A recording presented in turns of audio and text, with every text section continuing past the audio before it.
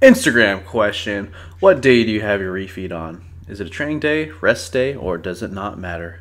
Hey guys, what's up? It's Matt Ogus from legendsofesthetics.com, and I'm going to get right to answering the question. A refeed is usually just a day or a given block of time within your week where you consume generally more calories in the form of carbohydrates. Refeeds are usually implemented when a person is already pretty lean. Also, perhaps if that person's working with a pretty big caloric deficit, and they kind of put that refeed in there to sort of offset that deficit a little bit. So it could just be utilized for personal preference. I'm really not that lean at this moment, and if I were to get myself onto a caloric deficit, say I'm trying to lose, 1.5 to 2 pounds per week for a little bit of time to get me down from like the 190s down to the 180s, yeah, I'd still be using a refeed each week. So the question, when do you have your refeed day? I'll start off with what people typically do is people typically will have their refeed day on the hardest workout of the week, probably their squat or deadlift day. When cutting, especially deeper into the cut, fasted training usually kind of isn't as popular as unfasted training.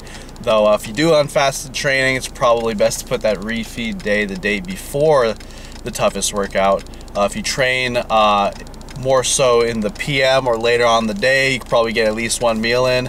Probably put that refeed on the day of the hard training session.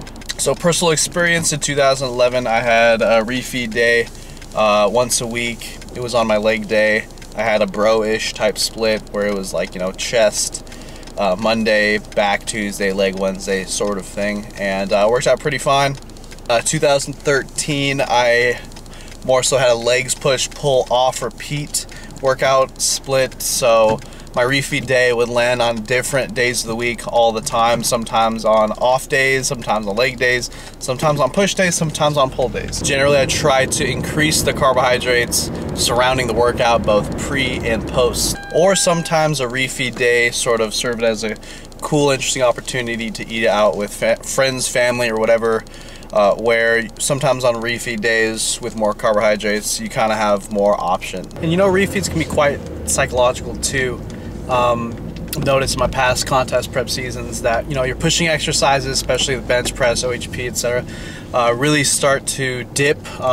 Your progress stops, your maintenance eventually stops, you start declining quite a bit on the OHP bench, and putting a little refeed the day before an AM session or the day of a afternoon or PM session might kind of give you that psychological little boost to possibly maintain some more strength on push exercises. That's something I might probably do in the future.